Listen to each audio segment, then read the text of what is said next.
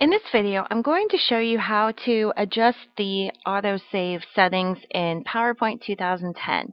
So whenever you're creating a presentation, the first thing I would recommend doing is to save it. The second thing is if you're new to PowerPoint, if you've just downloaded it, I would recommend adjusting the autosave settings.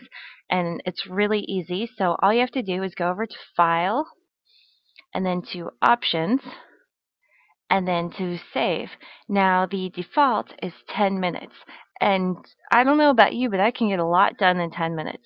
So I like to change that to 3 minutes, because that way it just automatically saves every 3 minutes, and I don't have to worry about losing a ton of my work if something goes awry.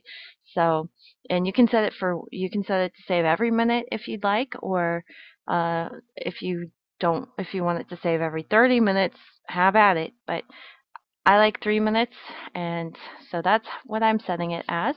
So all you have to do is click OK, and your autosave settings have been adjusted. I hope this video was helpful. Don't forget to subscribe to my channel. Check out my blog at sallyu.com. Find me on Twitter, and have a great day. Thanks so much for tuning in.